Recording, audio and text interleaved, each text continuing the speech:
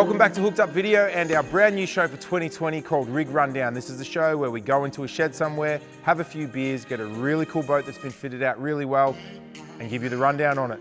Today I'm with a very special guest and a very special boat. I've got Mick Kelly and his amazing Strawn Formula 233. This thing has been fitted out to the hilt and we're here at the Savage Trailers factory largely because this boat is sitting on a Savage Trailers Pro Series, and that's the first thing we're going to talk to Mick about. So Mick, tell us, let's start off with the bottom of the rig. Yep. Is the trailer always the trailer? You've got a Savage Trailers Pro Series. Why'd you go Savage? We started off with a second-hand Dumbia trailer. Yep. Didn't like it. We're based here in Carrum Downs, drove past and actually just saw Savage Trailers on the side of the road, went in and spoke to Ben, and here we are. Yeah, wow. So pretty interesting, you've gone for a triaxle. Yep. Which potentially you probably didn't need. I mean, I haven't spoken to Ben about it. Did you choose triaxle or did Ben suggest it? You wanted triaxle just for the security of it, or? Planning on doing a fair bit of travelling. Yep. Ben suggested 3's better than 6 is better than 4. 6 is better than 4, yeah, yep. yeah. So we just went with his suggestion. Cool, and so torsion axles? Yes, they are, yep. Yeah, awesome. And then obviously braked, and do you know what the weight is of the rig, and do you want to say it in Victoria on camera? You don't have to? We haven't weighted on this trailer, but on the old trailer it was pretty spot on to 4.5 tonne. And was that a gal trailer? It was a gal trailer. It was a gal trailer, yep. So maybe a little bit lighter now? Correct, yep. And have you added a bit of stuff since then? We have, yep. We've done the electronic fit out since we have weighed it. Yeah, okay, right. So that's not going to add too much weight. So let's talk about the hull. You guys, so to give some background on it, there's 3 owners, correct? Correct. And you guys call yourselves 2 Wogs and a Skip. Skip, correct. 2 Wogs and a Skip. You're obviously the Skip with a name like Mick Absolute. Kelly. Okay. And why'd you choose a Strawn 233 over, I guess, any other boat? And in particular, there's a few 233s on the market, Edencraft, Bass Straight Up. Why'd you go for the Strawn? Always loved them. Yep. There's a bit of history behind the Strawn formula with the poaching side of things. Yeah, yep. Know that it handles the offshore really well. So we found Mark Levy, he's got the moulds for them, and here it is. It's essentially just been finished today as of shooting, hasn't it? Correct, yes. And so what date was it when you started it from concept to get it to this point? We went and saw Levy probably early March. Yeah, okay. And basically said to him, we want the boat. He said he can build it after Easter, and so basically April onwards. This is quite the wrap you've got here. Absolutely. So, I mean, starting off, we've got some big barracuda. Yep. I can see Poseidon sitting down the end. Correct. The Acropolis, I'm sure that was the WOG's input to get Poseidon and the Acropolis in. Yes, it is. Who did the wrap and how did this all come about? Exotic Customs in Carrum Downs as well. Yep. So they do design and the finish and application, everything, yep. We went to them and said, we want mean fish, yep. But we also don't want anything that you see on the internet. Yep. We want plenty of detail that sitting out in the bay you don't see, but when you're up close there's plenty of detail. Yeah. And this is what they come up with. And all right, well let's move around from here to the transom and talk about the transom. No worries. Okay, so here we are back at the transom. Can very much see you've got twin yams. We'll get to that in a second. It's really important. Yep. But I noticed as well on the transom you've got trim tabs. Yep. You went for Lenkos. Was there any reason why you chose Lenkos, or? Just suggested. Researched them. Yep. They're Lenko trim tabs, but custom-made plates from Quality Marine. Oh, okay, very cool. Okay, yep. And do you need them when the boat's running? Is it more just a balance, or do you need them to pull the nose down, or? Don't really need them for running. It's just more positioning of positioning. People. Okay, yep. Once we're up and running, it's not too bad. But people move in the boat as they always do. It's just for that balance and shifting weights and things. Yep. Okay, and I noticed you got underwater lights as well. Correct. What underwater lights are they? They are actually dual colour. So you push the button, they come on white. You double click the button, they go to blue. Yep. And they strobe as well? Yes, they do, yes. Yeah, cool. Yep. And did you get them for the trick factor, or are you going to try and implement them into your fishing as well? Try a bit of both. Yeah, yeah. Apparently they work really good strobing on like teasers and dredges and that kind of thing. Yep. So they are Sea Blaze by Loomtech. Sea Blaze by Loomtech. They strobe, change colour, do all that kind of thing. Now, the power. Twin Yamaha 225s fitted by Streaker, I can see. Correct, yep. Now, why did you go Yamaha first off? We rang Streaker Marine and Paul and Sean there were just unbelievable to deal with, so that's why we went with them. What speeds are you getting at the moment? Best we've had it is about 54 knots at about 5,000. Yeah, wow.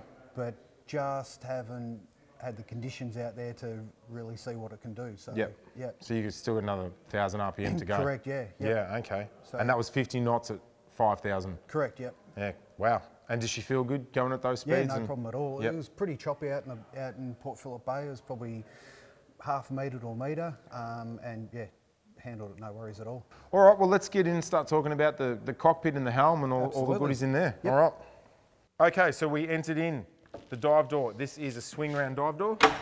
Nice big stainless bolt on it. And one other cool thing I just noticed about this dive door is the hinge is like a big bolt.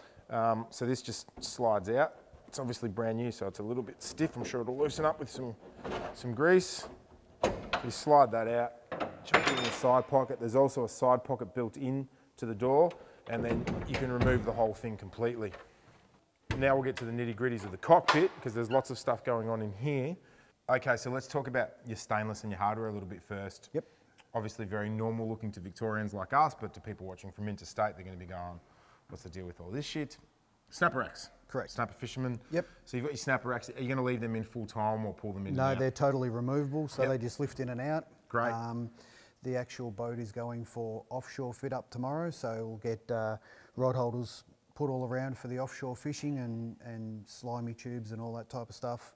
But at the moment, because we're coming into the snapper season, we thought we'd get the racks done first. Yep. Now, one thing you'll notice, looking at this, is that the gun rails are really small, really thin, and that's because obviously this was designed as an abalone diving boat by Cam Strawn. Yep. So you're going to get them custom done. They're all custom because it's so skinny and it's rounded, so they're all got to be custom made. Okay, cool. Because I noticed you've got the shotgun, you've got your outriggers already on. Correct. And who did your stainless work? Quality Marine in Curram Downs yet again. Okay. And the bait board, is that done by Mark Levy as well? No. Quality Marine again. Quality Marine did the bait boards. They did all this fit out. Correct. Okay, so now moving down towards the transom. Down in the transom, we have, it's about 80 litres, you reckon? 80 litre. 80 litre live well with a window, which is very cool for all those squid you're wanting to go and catch. Absolutely. And obviously plumbed and aerated, all that kind of thing. And then I noticed I was expecting to find batteries in here, but you've basically got your autopilot there and just a bit of plumbing, but it's pretty clean. Inside these hatches, just for, I guess, some extra storage and things like that. Yeah, yep. And then obviously baitboard we talked about, and then down here you have this fully sick Formula 233 by 2 wogs and a skip bilge plate. And this is pretty easy to lift up and just lift straight up. Oh yeah, sick. Yeah, nice one. So yeah, you've got lots of room to work out in there. Yep. Awesome. And then one thing that's pretty interesting, like looking at this boat from the outside, I would have assumed that you would have gone, which is quite in vogue at the moment, like a sea deck or a deck armour and the names engraved in that, but you've gone flow coat, old school rubber tube matting. Correct. Nice one. What was the thought process behind doing that? Easy. Yeah, okay. Just nice and easy, pull it out, clean it, put it back in. It's not as pretty as the deck armour and all that type of stuff, but it works. It works. And it looks good too. Yep. It's the same colour as the boat. Yep. You've obviously got your storage mount rod holders as well. Correct. Nice deck wash. Yep. And big side pockets. Correct. And I'm assuming you'll eventually add clips and stuff to add gaffs and things like that over on the on the port side. More stuff to go in. More stuff to go in. Very cool. But that's all easy bits from here. Absolutely. You've done the hard work. Man, what to talk about next? There's so much. I think the next thing we need to focus on is the hard top, because that's pretty special and unique to one of these boats. Yep. Okay, so I've not seen a Strawn with this hard top on it, so I'm figuring this is custom, something you guys have designed. It is, yep. We actually found the hard top. Okay. It wasn't that shape, and we've asked Mark Levy to cut and change it around a little bit to how we like it, and this is the finished product. Awesome. And I noticed that you've allocated an upper area for your Fusion stereo system, Garmin radio. Yep. And there's a switch panel in there and a compass. Correct. Yep. That was your design too? Yep. And your speakers are hanging there as well? Speakers underneath. All the lights are on a switch panel up top. And yeah, we just wanted to neaten up the dash and just get everything up high. Yeah, nice. Because I mean, in these Strawns, because of that lift up section into the cabin, you do not have a lot of dash room, so you've really got to work to make the most of that, don't you? Yep. And up on top, it's housing obviously the rocket launchers, anchor light, your aerials, Nava floods, which are really handy when you're snapper fishing. And then you've got radar and flare. Correct. Very cool. So you guys just went the full hog with this, didn't you? Absolutely. Everything. Very We've nice. also put the nav lights up on top. Other boats, you get reflection from nav lights into your screens. Yeah, right. I noticed that. Yeah. So we've mounted them up the top as well. That's a great idea, and it'd probably make you more visible to other boats with them up there as well. Correct. Yeah. Nice one. And I'm assuming stainless again, done by Quality Marine. Correct. Yep. And electronics. We started talking about electronics. We're going to get more in depth in it shortly. But all your lights, all this kind of stuff. Who was this done by? Coastline Marine in Carrum Downs as well. Okay, so why'd you go with them? Just because they're local, or? No, we actually shopped around to a few places. We wanted to make a boat how we wanted it. Yep. And Nick was more than obliging to do it the way we wanted it. Nice one. Still lots more to go. So let's get into the fun bit. Oh, before we do, I've noticed you've put, you've joining in with your clears and your screens, and we'll talk about them in a second, but you've got curtains at the back of the helm to keep you enclosed. Not so much for when we're fishing. It's when we're at home again at Patterson Lakes. Right. Come in at night, we just drop the curtain, walk away. We don't have to put any storm covers on or anything like that. Everything's up in the front and dry and protected. I noticed there is studs on the outside, so do you have a storm cover? We have a storm cover. We also got a windscreen protection cover. Yep. Covers over the FLIR camera and the Garmin as well. Awesome. And who was all this work done by? All by Avtech in Cranbourne. Avtech in Cranbourne. Correct. Okay. And you went for the polycarbonate clears, I can see, Correct, which look gorgeous. They are hard, tough, really clear. Yep. Yep. Awesome. And your screens don't look stock either. What's the deal with your screens? They're all laminated glass. Yep. And we wanted the aluminium to be all anodised to the same colour of the boat. Yeah, it's colour coded on the edges, and that does look really cool. Yep. And your supports and everything again was all done by Quality Marine, was it? Yep. Yeah. The whole So lot. it's very, very custom. I mean. Yep. Yeah. Everything that's basically on the boat, we worked with every single person, spent a lot of time with them, and got what we wanted. Awesome. Very cool. All right, let's get in this helm and talk about everything that's going on in here. Okay, so here we are in the helm. So I've spent heaps of time in one of these boats, these Strawns, with the same setup on the dash. And it's a difficult dash to work with. It is. It's on a slope. It's not the same flat open dash as like an Eden Craft or the original formula. Yep. But you do have this nice big space where this flips up. Yep. And your cabin door opens and you get into your cabin easily. You've got nice steps there, and I can see you've got storage on one of those steps. That's all our battery set up in there. So that's your batteries under there in your step down to the cabin. Correct, yep. And a nice place to have it, I suppose, up forward. So before we get too much into what's going on behind here, you guys have had to work, obviously, with all the stuff you're putting on the boat to fit it into essentially, really, this space here. Correct. So you've got command link for your Yamahas. Yep. Facing forward, I guess that's an optional thing to get engine data because you're nearing everything to twin 12-inch Garmins. Correct. Okay. Now, I haven't seen this yet, but I've heard about it. Tell me about this top Garmin here. The top Garmin, well, we wanted a clean dashboard. We didn't want to reconfigure the dashboard in any way, shape or form. Sun glare is a big issue. Yep. So we come along and we've made a flip up screen, eliminates all the sun glare. That is fucking awesome. Yep, pretty easy. That is so awesome. So whack a button. Yep. I'll hold it. Yep, one's up, one's down. That's so cool. So that's a customised hydraulic lift. Correct. For your unit. Yep. And then you can just adjust it for the sun. Yep, absolutely. So I made and designed all the stainless steel backing, the rams underneath it, and then just put it onto a switch panel. That is so cool. So these are obviously networks, so you can switch sound to GPS, whichever one you want between the two. Yep. Your FLIR. FLIR camera can go in between the two. Yep. When we're running, obviously GPS, radar, whatever on. If it's at night, we put the FLIR camera on the top screen and away we go. That's so awesome. And obviously engine data as well. Correct. Because it's all networked through your NEMA. And what about your Fusion? Does that link through to... Yes. Can you see the songs you're playing and everything on your Garmin too? Yeah, we can run it all off that as well.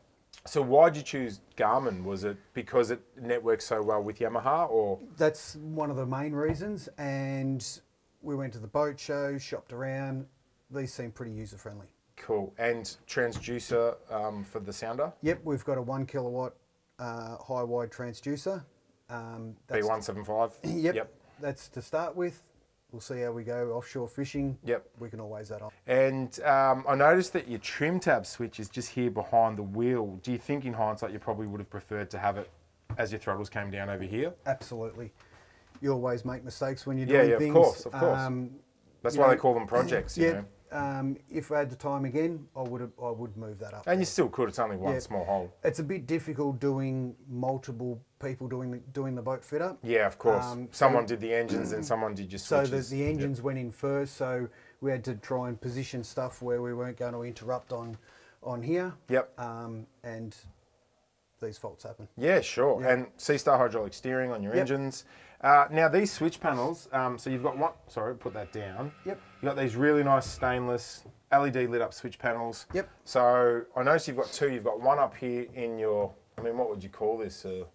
Bulkhead. Yeah, your bulkhead, upper helm bulkhead. Yep. Compass as well. So is this is all your lighting, is That's all the lighting. Yep. And then we run all the bilge pumps and deck wash and everything through there. Correct. So one thing I did notice that was pretty difficult when I tried to do a couple of switches for the camera before is that when it's dark or even we've got the lights of the camera flashing in, you can't actually see what's what. What's what. Yeah, so you've pretty much got to memorise them. Yep, or change them. Or change them. We're thinking about getting a laser cutout with a background light in it. With a backlight in it, Yep. yeah. I think that's what you'll have to do because they're just too hard to see what's what. They are. And if you're on a fish or something and you say to a mate, chuck my deck wash on or chuck the live roll on, it's going to be hard. Yeah. Yep.